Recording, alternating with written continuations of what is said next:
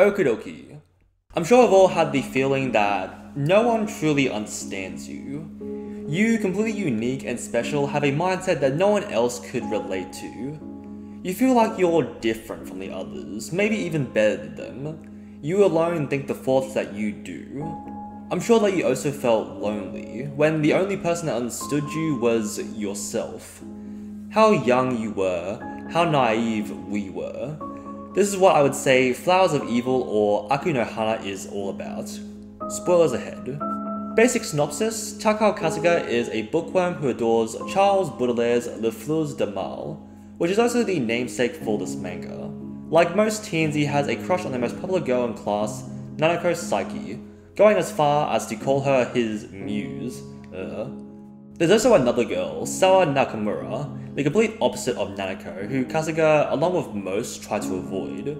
One fateful day, Kasuga spots Nanako's gym clothes left in their classroom. Like a true gentleman, he picks it up and gives it a sniff, but a sudden noise causes him to stuff it under his shirt and run home. Now the proud owner of someone else's garments and unsure how to get himself out of the hole he dug himself into, Nakamura informs him that she knows about his little secret, and that she would like to form a contract with him. I will admit, I have mixed feelings about the first half, everything before the time skip.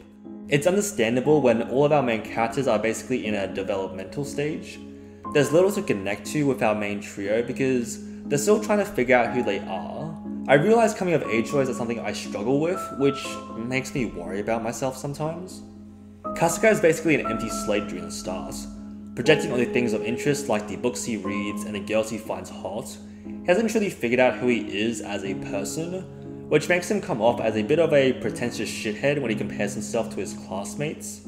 He's like a half annoying, half amusing blob that's desperately trying to take shape.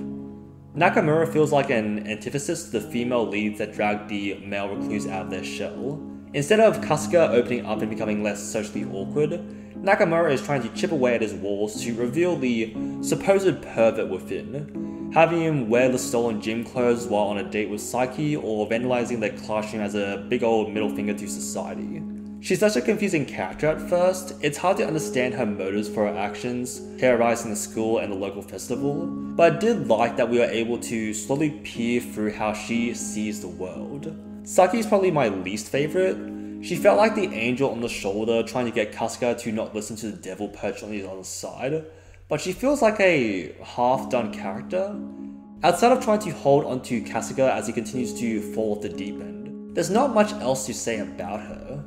I would say that when it comes to these main three, they all feel empty in their own way, which again is understandable as that's the point of this manga and most normal middle schoolers are just not that compelling as people. They're still learning things about themselves, simply focused on whatever interests their short attention spans. I would say this is where it suffers a little, as it's a slow burn of waiting for these characters to flesh themselves out. Nakamura is definitely the one that pushes everything forward, as the only one that has any really cohesive desire, simple as it may be. She wishes to be understood, to have someone that she can truly call a friend. Viewing everyone as boring husks wasting away in their rural village, with Kasuga being the only one that could possibly be quote-unquote messed up as she is. We're basically waiting for the others to catch up to her, even though she herself is not that far ahead as a developed personality. The second half is where the story takes everything from the first half and really just comes together. We've gone for a time skip after Kasuga and Nakamura's failed stunt of setting themselves on fire to escape their boring town, and Kasuga has moved away, back to being a recluse, instead now as a high schooler. This is where we meet with the other driving character, Aya Tokiwa. Another popular girl like Saiki, Kasuga at first doesn't hold much interest, as we all know what happened the last time he was interested in a girl. But he starts to see her differently after meeting her in a bookstore reading the one and only Les Fleurs de Mal.